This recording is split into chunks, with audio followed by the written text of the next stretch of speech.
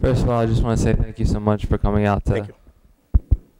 talk to us. Assalamu alaikum. Walaikum salam. I'm Thank actually a Christian, and I was wondering, the last statement you said that Jesus will come back on the day of judgment and become a believer in Al-Qur'an.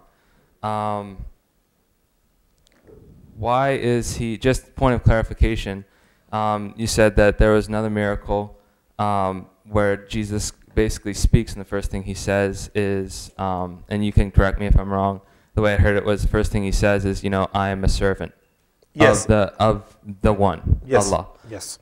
So if he's coming back on the day of judgment and he's going to become a believer of Al-Quran, wasn't he by the Islamic tradition a believer of Al-Quran all along? He was absolutely a believer. I'm just saying that the last book is the Qur'an.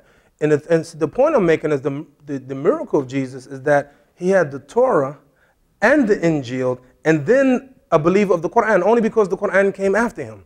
So this is not to suggest to take anything away from Jesus, that Jesus wasn't a believer. He was absolutely a believer. No question about that. We just wanted to make sure that people don't get the misconception that Jesus is going to reject the Qur'an. That Jesus is going to say, no, I'm not, not, we got to go back to the Injil. That's the only point that I was making. But Jesus 100% have always been a believer and will have his place in the paradise. No doubt about it. Thank you for that point. Thank you, sir.